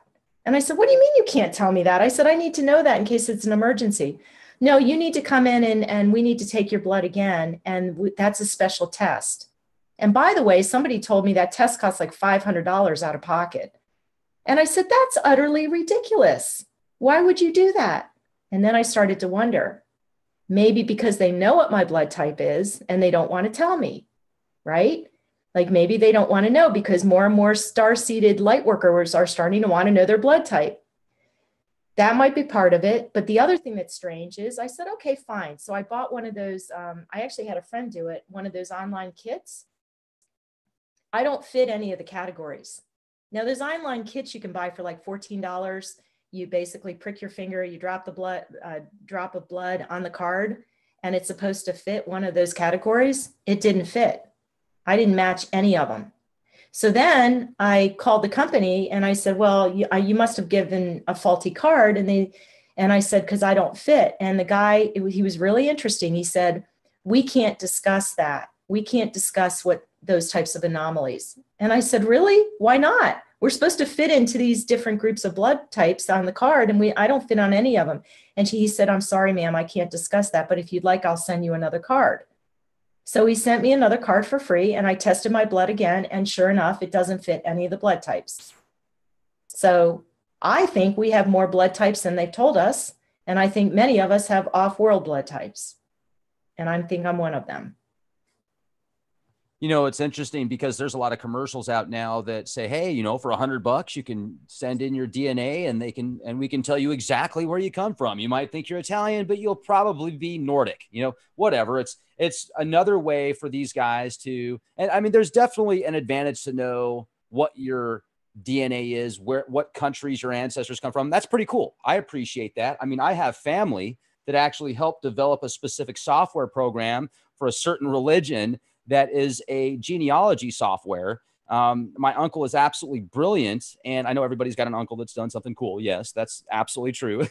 But I mean, the software that he helped design is a genealogy software. And I was able to, because my grandparents told me about my history, they were able to take me way back. And it's neat to find out where your roots come from, because it also sometimes, there's been times in my mind, I actually asked my grandparents about this several years ago. I said, do I have Native American blood? Because I just felt that I did. You know, my family's never told me anything about it, but I just knew it. And she said, yes, you do. And she told me a little bit about it. And it was like one of those things back in the day, if you had Native American blood and you lived in America, that they tried to kind of keep hush hush, right? Because it was looked down upon. Many societies, which I think is ridiculous and I think is terrible, because the natives certainly have such an in tune reality with nature and their ancestors that I find it incredible. But it's amazing how people can find things out just knowing in their minds. It's like something tells you something, you know what your gut's telling you about it, even though nobody has ever told you anything about it. And then you confirm it, and it helps you realize that the mind is extremely powerful and your intuition is extremely powerful. But see, a lot of people that listen to Leak Project have Rh negative blood. One thing that I've noticed is there's an abnormally high percentage of people that listen to this show that have that specific blood type. And somebody said, does she have Rh negative blood? But I would think that if you did have Rh negative blood, you would definitely know, because most people that are born with that blood type, they're told about it, because if you have kids or if you need a blood transfusion, that is a very specific type of blood that if you get another type of blood, it will actually attack your own body. Well, I know I'm not that. So I wanted to know what I was. And apparently I don't fit the card. So I don't know what I am, but I know I'm off world. I mean, I know I volunteered to be here, and I actually don't remember lifetimes here on Earth before Lemuria. So I know as I was on during the Atlantean Lemuria War, I was on the Lemurian side. I've never been Atlantean. And I think that's one of the reasons I'm kind of, stupefied by all this technology. I don't know what to do with it, because it's not needed. We are the living technology. That's what we were in Lemuria. Anything we wanted to remote view, we wanted to bilocate, we wanted to use our telepathy. We had all those abilities, and we still do, buried somewhere in our DNA that's been dumbed down. And that's why you want to raise your consciousness, because that allows more of those strands to reopen. And then all of a sudden you just know what you know. You just know what you know. No one has to tell you. It's the same way I learned how to do implant removal. I've been doing some research, and I'm finding that a lot of what I know how to do has bits and pieces have been taught by others. Well, I never read those articles. I never read a gosh darn thing about it. Didn't know the first thing about implant removal. And all of a sudden I got a whole packet one day of instructions. And the next thing you know, I knew how to do it, and I knew how to teach people. So we all have these abilities, but as long as they keep dumbing us down, we'll never reach them. And that's, again, I keep going back to, guys, we need to make a choice. Do you really want to try to get into your supernatural powers? But if you do, you've got to make some lifestyle choices that you may not really enjoy initially until you're raising your consciousness, and then you don't want to go back. I'll never go back to watching TV. In fact, I walk into a room right now with these high def TVs, and they give me an instant headache, and I start to feel nauseous in my body. So I've completely detoxed off of that, and I don't want to go back into it. And I've traded that world for what was more like the Lemurian world, where I see entities, positive and bad. I see ships over my house. I see Sasquatch. I have amazing experiences. I would never go back to my old life, ever. So any more questions from the audience they want me to try to? Oh, I got a ton of questions from the audience. Absolutely. They're like, we're ready to ask questions. They're so excited. They're putting all sorts of exclamation points and emojis. Yeah, they're super happy. How far back do you remember? Like, as far as, can you remember Earth and Mars war? Okay. No, I don't remember Mars and that earthly war. I have had my labs tell me that they saw me on Mars and that I was on projects there. Now, remember, we're living in a time where there is no past or future. It's past, present, and future all at the same time. I know that's really hard for our linear minds to get wrap their minds around. But so I've been told by several of my labs that they have seen me on Mars, like I'm on there now, even though it would have been in the past. Okay. And that I was some sort of scientist on Mars. I have no memory of that. I have been hypnotically regressed 3 times. And I remember having my Lemurian life very poignantly. I remember very poignantly having a Native American life. Now I'm half Irish, I'm white, as anybody can see in my picture. And I don't really know what's on my mother's side. We think it's French and Portugal. But that's not been verified. But I've always felt like you, Rex, I'm Native American. So since I probably don't have Native American blood, given who I am in this incarnation, I obviously have lived Native American lives in the past, and I have poignant memories of that. So, but I don't remember the war between Mars and Earth. No. Okay. And can you tell us more about implant removal, please? That's from Rainey. Thanks for the question. Okay. Well, so I guess it depends on what the question is. In other words, can I teach it to you guys over the video? No, it tends to be a 4-hour session on average. My clients go between 2.5 hours. My longest client went 8 hours. And so I basically price the session to try to reach as many light workers as I can. I charge $210, and I'm not making a boatload of money off of this. I'm trying to get to the light workers, but I do have to charge something because this is what I do full time. It's not something that I can just do willy-nilly over a YouTube interview like this in a few minutes. If there's a specific question around what implants are, and I can answer that for sure. I've even thought about trying to do webinars where I could teach maybe 100 people all at the same time. And I found that it's a very one-by-one process. Believe me, I wish I could do that. I'd make obviously more money. I'd reach more people. But the bottom line is it's a very individualized teaching because every person has a different experience.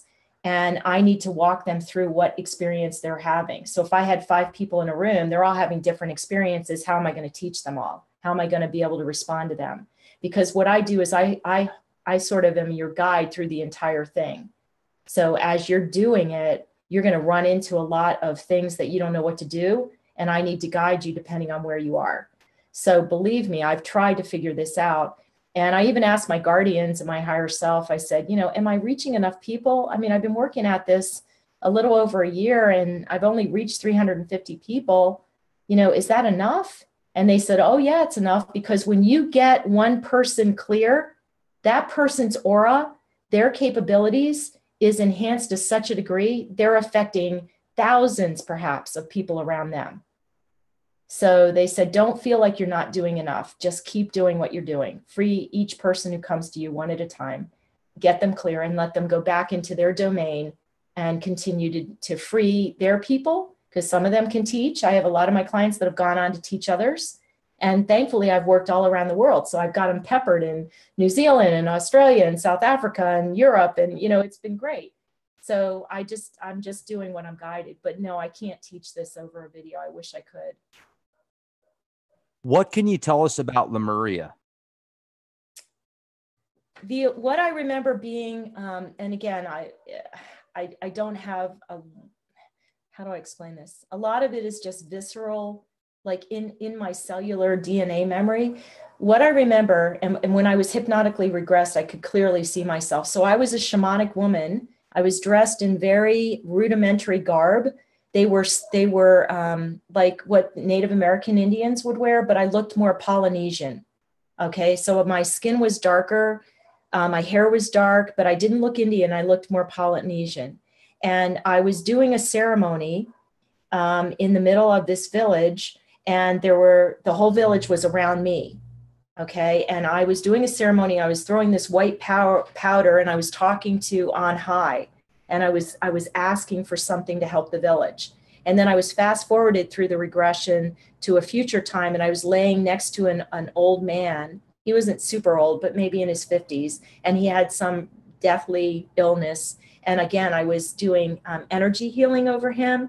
I was using certain sigils, like language. I was writing it on his chest with this special white powder. I sprinkled it all over his chest, and I was making these sigils on his chest, and he became healed.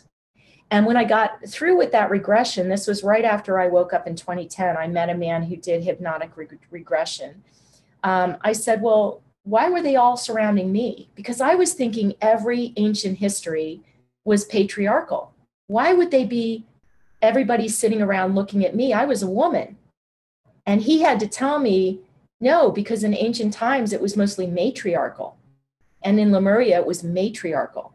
So women were the ones that were looked up to as the profound healers and wisdom keepers. I mean, men helped, they weren't subservient, but we held a much stronger role in Lemuria. Lemuria was a time, it looks like that movie. What's the movie with the blue beings, with the giant trees? Oh gosh, darn it. Avatar. Avatar. Thank you. It looks like Avatar. They were showing us what Lemuria looks like. With the giant trees and the lush forests, that's what it looked like. It was a beautiful, beautiful place of organic beings and all different types of species. And we didn't need to harm each other. We could live in harmony with each other. There was no need to eat. I think eating flesh, that is a reptilian agenda that's been brought onto this planet. I don't eat meat. I've survived for years without eating meat.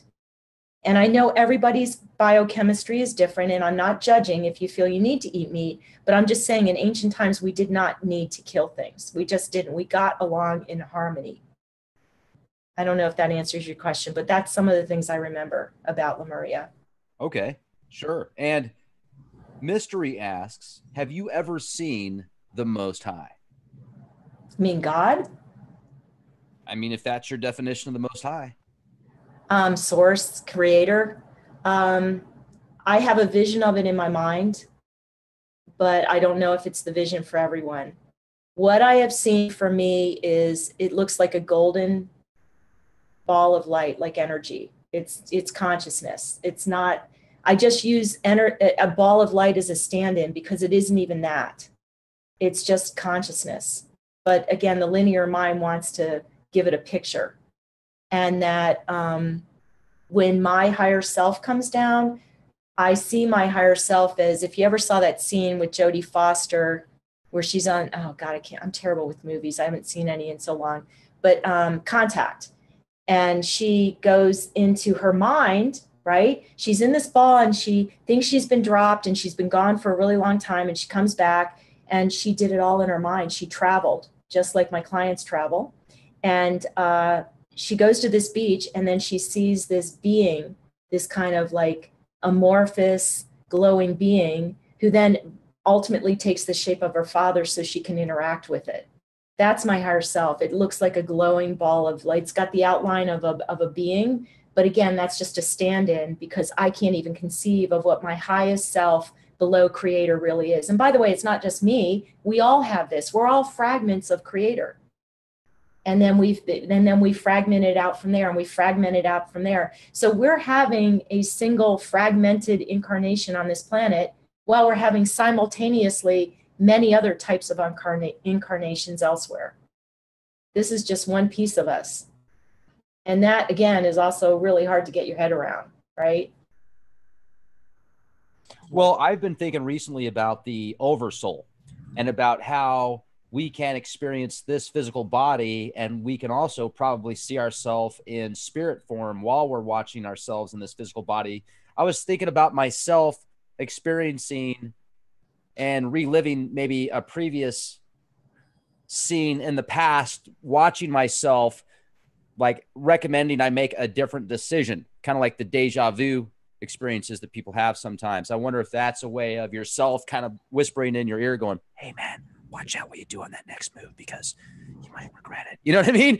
So, I mean, certainly the oversoul and the fragments of self and all connected to the same source, that would explain quantum physics. That would explain quantum entanglement. It's incredible. We live in fascinating times. So let me see if I've got any more questions that I can. Okay. So what is your opinion about the machine, about waking the machine despite its nature being quite fractured at this point? And you can email this person if you want as well. Thank you, Hybrid. That's a great question. Well, wake up the machine. Yeah, wake it up. Don't unplug it. If you're in it, then you're going with it. Well, in a way, this feminine component is trying to do that, which is really interesting. It's trying to let the machine know it doesn't have to be destructive, and it doesn't have to annihilate to the point where it annihilates itself. That's exactly what that energy is trying to do within the machine.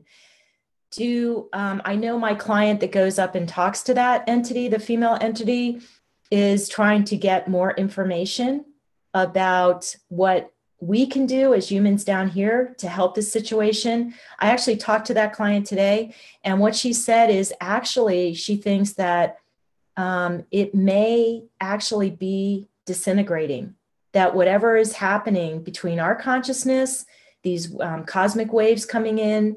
A lot of people traveling and saying that they're working with entity, Luciferian, Satan energies to actually convert that. Again, I don't do this work, but other people do, that it's all having an effect, and that the machine now is almost like a negative of itself, like a negative picture, and it's losing its strength. And that actually what we're really dealing with now, and all we're dealing with, are these human entities, hybrid entities here on the planet. That, in other words, the structures that were enslaving them are actually disintegrating, but they're still running the show because that's all they know how to do. And that's what I'm saying. If we could wake up as humans, band together and say, we're getting rid of the whole political structure. We're getting rid of this money system that enslaves. We're destroying all these technologies that destroy this planet. It's us against them. It's like the movie, The Ants and the Grasshoppers, right? Whatever it's called, It's an Ant's Life or something.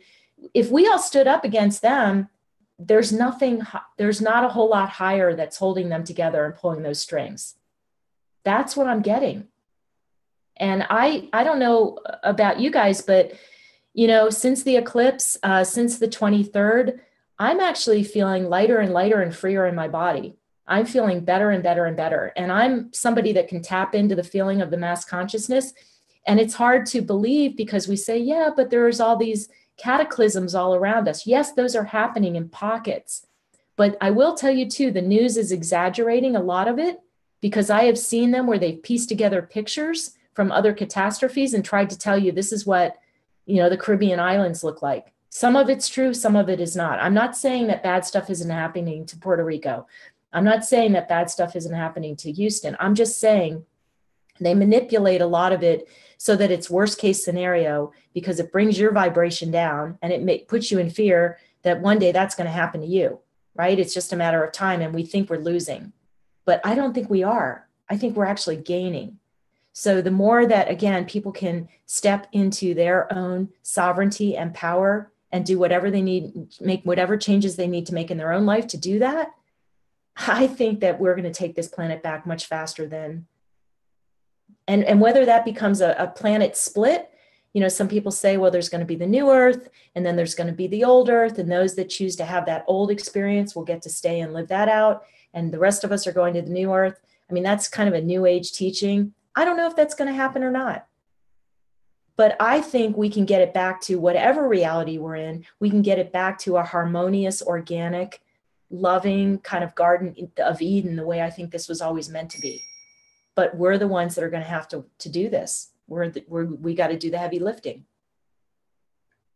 So.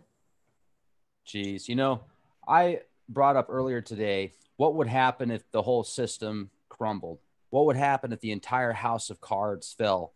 And I think that unfortunately, because of the way the world is right now on a global scale, if this country was to collapse politically, financially, it would be ripe pickings for the barbarians to come in, just like in Rome. So we certainly need to be careful what we wish for. I feel that this dualistic universe that we live in, it's a dualistic universe for a reason. It's like, what side do you choose to take? If one side becomes greater than the other, well, then does that become so powerful that it usurps up itself and becomes nothing? I don't know. But it's like the black and white checkerboard or chess game. You play chess, there's two sides, but it's all on one board. So I guess the key is, while we're here in this dualistic matrix, let's enjoy it as much as possible. Let's choose our side wisely. And then maybe next time, or next level type, if Robert Stanley is correct when he talks about this matrix that we're in being a kind of a virtual reality system where this isn't who we are, this is just a physical shell, which many people have felt that way before. This is a physical shell, but that doesn't mean the next side is necessarily better. I'm thinking of a film that just came out by Robert Redford, I think. And it was that right? Robert Redford? I don't know. Well, okay. Okay. So this film, this guy comes out and he says, they come out with what it's like on the other side. This person proves that there's life after death. So a bunch of people start committing suicide because they're like, oh, well, there's life after death, so let's just do it. Well, just because there's life after death, does that mean that the next side's better? Does that mean if you stop your matrix right now and you go to the next side, that's better? I feel bad. I literally have empathy for people when I read their comments and they're like, they want out of here. They want out now. Well, why? You're here for a reason. You know, you're put here. You're a gift. People appreciate you. Just about everybody that's here right now on this planet has somebody out there that cares about them. And if they don't think that's true, trust me, there's somebody out there that cares about you. We're here for a reason. So I feel like oftentimes we're always looking for the carrot at the end of the stick. We're forgetting about what we are right now. And we need to remember we're here for a reason, and we're something in this physical shell as well. So in my opinion, I think we need to embrace that and realize that more. Does that make me a humanist? Does that make me a Satanist? Does that make me an atheist? No, it makes me appreciate being here right now. And I feel that even though this portion of our life, our matrix, is a physical form, and it may only be a mortal aspect, it may only be a momentary lapse of reason, it's still important because it's still going to influence us on our future prosperity and future, whether we're on this dimension or another dimension. What are your thoughts on that? Well, I actually heard recently, and I don't know if it's true, but that if people commit suicide, you know, they're sort of recycled again. I don't know if that's true, but what I do know is that we have far more influence over this reality than we've been told. And again, we go back to, if we can disintegrate hurricanes, that's just a taste of what we can do. And they've kind of showed us in these movies with, you know, these kids with superpowers, you know, some of these, I can't remember the titles, but where there's like 5 teenagers and they all have a different superpower. That's us. And they're telling us, because they have to tell us. They can't, you know, they can do their dark rituals, but they have to tell us truthfully what this is all about. So they're telling us. It's up to us to decide to step into that.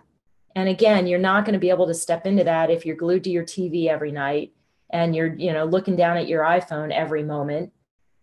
You've got to break away from what they're doing to dumb you down so that you can get in touch with all of this.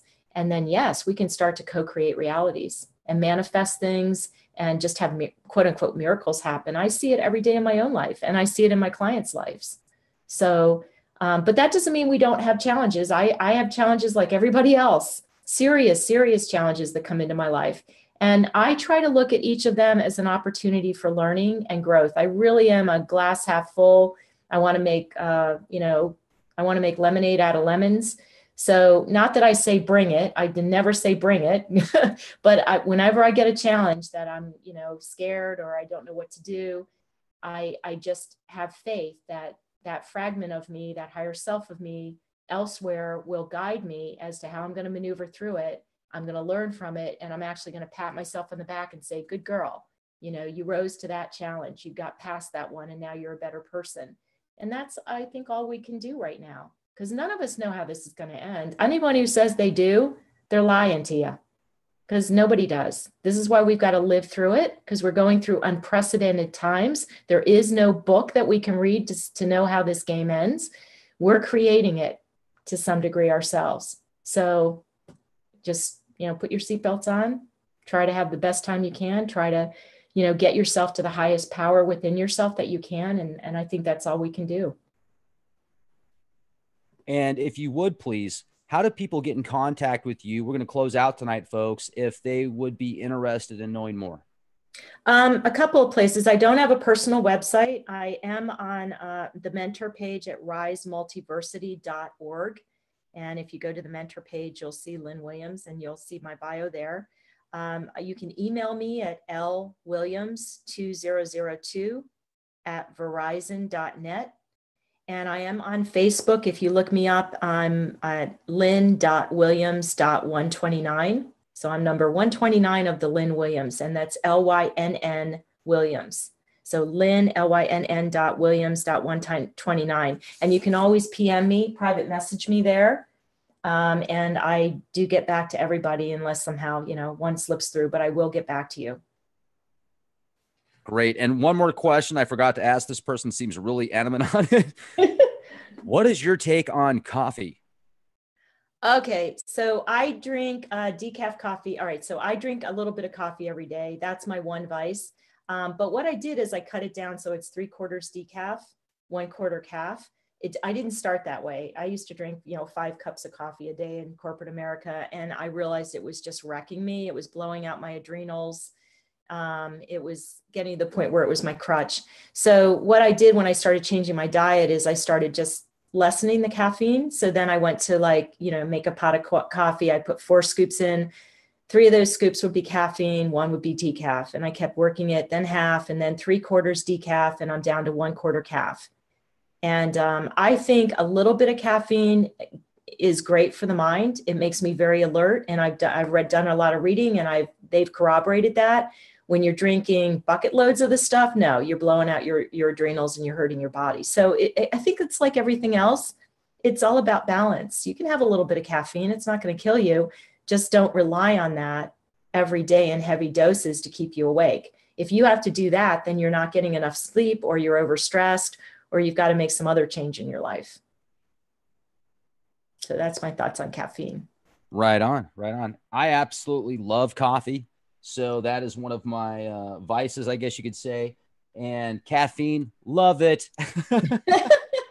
Love it. But this has been just great, Lynn. I really appreciate you coming on the show. It's nice to speak with you. I would like to thank the moderators for keeping keeping an eye on the chat room. Looks like most people were very civilized, had a good time. We had a large audience here live. So if you haven't listened to a live show yet, folks, if this is your first time listening to a Leak Project podcast, check out the live shows, because the comment section, when people are actually listening to the shows, there's some great responses there. It's a lot of fun. It's like first class, front row seats.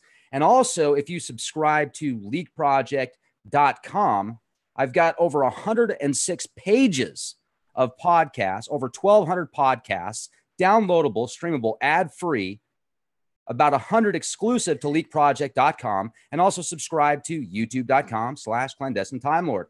Have a fantastic day. Question everything. Be excellent to each other, and be the change you want to see. Oh my gosh, that feeling just stopped. And at that point, the feeling was in my chest. And it felt like 2 little baby hands were squeezing my heart. And I flipped out. And in fact, I was speechless, and I just went, took a deep breath. And at that point, the gal in Sao Paulo goes into one of these monotone voices as she's translating for them. And she says, "It's okay, Lynn, just relax. They're working on you now. They're going to open up your chakras." And I was like, I know, I can feel them in my body. What are they doing?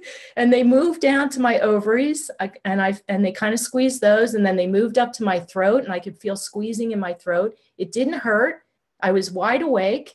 And then the next thing I know, I felt them go up to my forehead. And at that point, I passed out for an hour. So I never saw them in my room. I never even heard them. I just felt them in my body. So I pass out for an hour, because I had the clock right by my bedside as I'm lying on the bed. I wake up an hour later. I feel like I've been drugged, like I'm just coming out of anesthesia. And I'm like, I've got the earpiece still in my ear for the phone. And I said to my friends, are you there? Are you there? I don't know what happened. I passed out. Well, they all went out as well. And so my girlfriend in Silver Lake she's all groggy too. And she's like, what just happened? I fell asleep. I don't know what happened. So all 3 of us were knocked out. The gal down in Sao Paulo is still speaking in that mechanical voice. And she says, "It's okay, Lynn. When they work on your pineal and pituitary gland, they have to knock you out." And I'm like, whoa, this is crazy. And I felt so drugged. So I said, look, I got to hang up the phone and go to sleep. I can't keep my eyes open. I don't know what these things did to me, but I'll figure it out tomorrow. I got to go to sleep. Hung up the phone, passed out. An hour later, I hear those mechanical sounds that have been coming over the Skype line. They're now in my bedroom, in the room, like coming out of nowhere, right?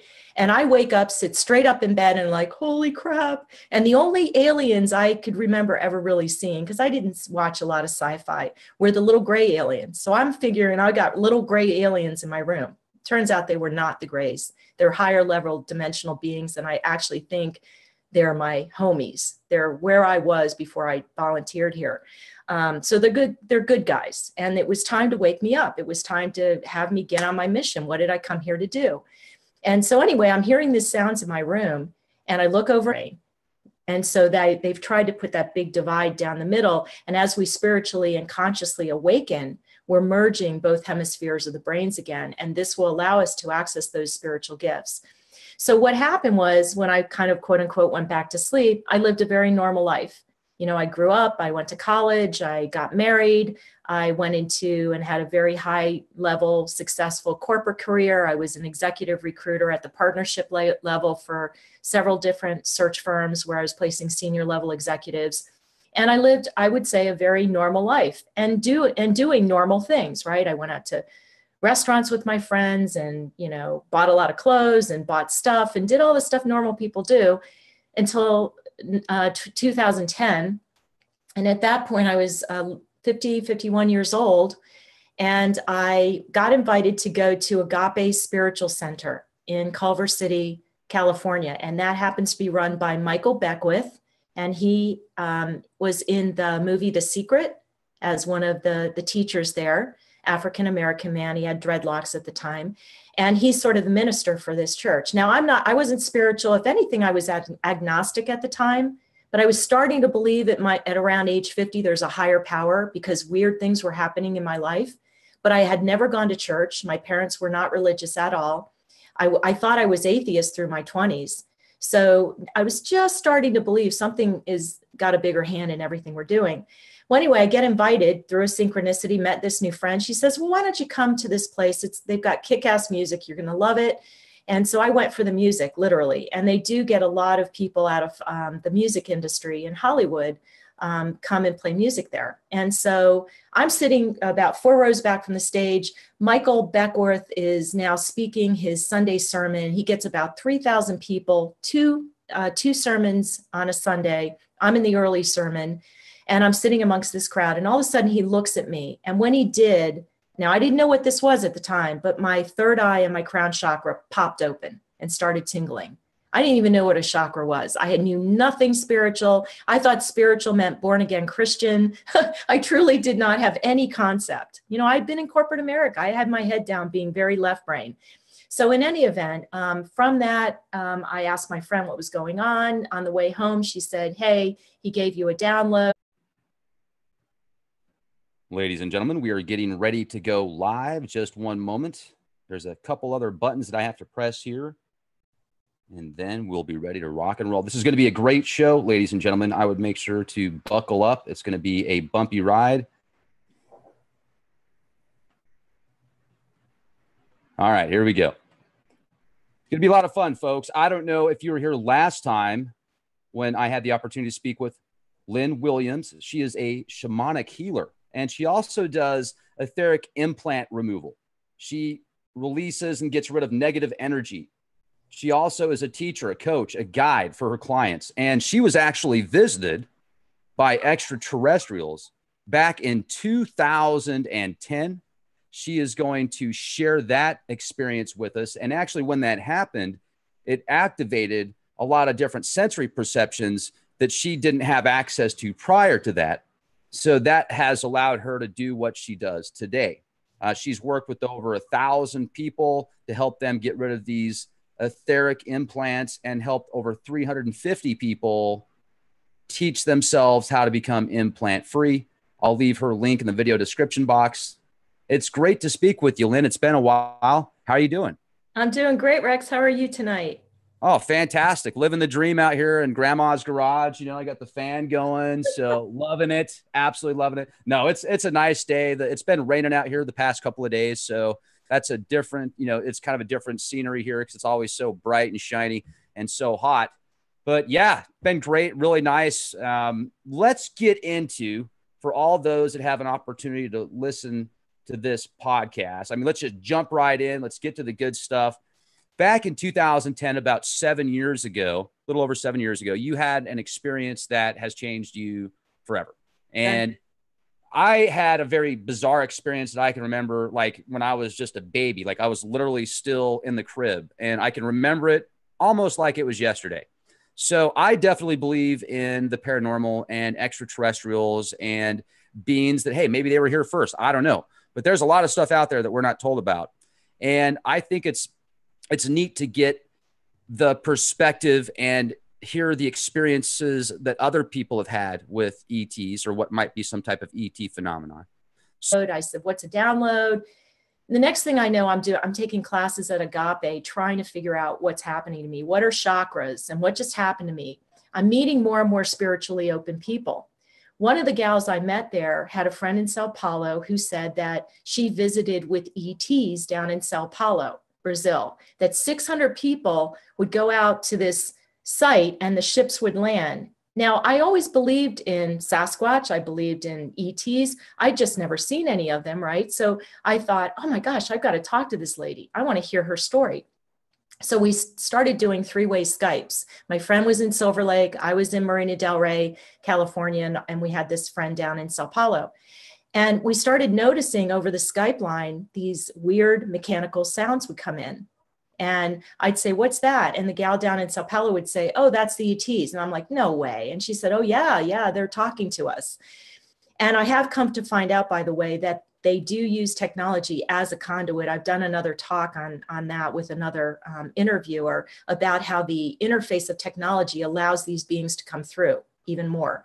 And so what would happen is I would go into this light trance. I'd be sitting in my office chair, listening on Skype, and I would start to trance out a little bit. And so we'd Skyped a few times. They came over a few times. Each time we'd kind of trance out. And my friend down in Sao Paulo, Lily, would say, oh, yeah, they're back. And she would start actually talking for them. Now, again, I was very skeptical about this, but I was open-minded. I've always been very open-minded. And so one night, the three-way Skype we had an introductory offer for three-way Skype. And that had expired. One of us didn't want to pay for doing a three-way call anymore. So anyway, long story short, my girlfriend in Silver Lake was talking to the one in Sao Paulo, and she rings me up on the phone and says, you've got to get on the phone right away. Our friends are here. And I can hear in the background over her Skype line, these friends are here, right? The sounds are coming over the Skype line. Next thing I know, she says that something is crawling up her back, like a massage roller is going up and down her spine. But there's no one in the house with her. Her pets are across the room. And I'm, again, very skeptical. And I'm thinking, I don't know if I believe these two. Maybe this is going too far. So I'm laying on my bed with the earpiece from my phone in the ear, listening to these two over here on Skype. And the next thing I know, she stops and says, so talk to us about that. Well, you're right. It did change my life. And I just want to clarify one thing, just because I may have some people that know the work I do. I've actually worked with 1,500 etherically implanted people, but I did not clear all them, just to be clear, because I'm kind of a stickler for those details. But I have taught 350 people how to clear themselves. So just so people know the perspective for what we're going to be talking about a little later, I've really talked to and gathered the research and the data from an enormous number of people. So that's going to corroborate what we talk about later. But to get to my ET experience, well, I guess I'll back it up and say, when I was a child, I came in, I believe I'm a starseed. So what does that mean? That means I came from another realm to volunteer to be here during this time. I was not trapped in the frequency net of Earth. So I wasn't being recycled. You know, my soul wasn't being recycled. I actually chose to be here. And I have very visceral memories of that. And so when I was a little girl, things happened to me that I didn't know what was happening, because I go through the mind wipe. We all go through the mind wipe just like everybody else once we come through. But I had things happen like when I was 4 years old, I was lying on the grass looking up at the clouds because I could interact with the sylph beings, which are the cloud elemental beings, and I would watch them change shape. And I remember getting a download that I create my own reality. And I was so excited by that. I ran in the house and told my mom, I'm 4 years old. I was a very precocious, very verbal child. And I just said, hey, mommy, I create my own reality. And she's like, yeah, go play with your Barbie dolls. And then at 8 years old, I remember her asking me, what are you going to be when you grow up? And I said, I'm going to grow up and change the world. And it just tumbled out of my mouth. And I didn't even know what that meant at 8. Okay. I've just always known I had a really big mission or something that I was going to be doing, but I never knew what it was. And then I sort of went to sleep, as many children do, because as we tell our parents about some of the paranormal experiences we have, they tell us it's all in our imagination. So as little kids, we start to close ourselves up. And I had a few paranormal experiences, and my parents, again, told me it was all in my imagination. And then they send us to school and they make us all left brain thinkers, right? So where's the logic? Where's the evidence? Well, we know that creativity, our access to our spiritual gifts, all of that resides on the right side of the brain.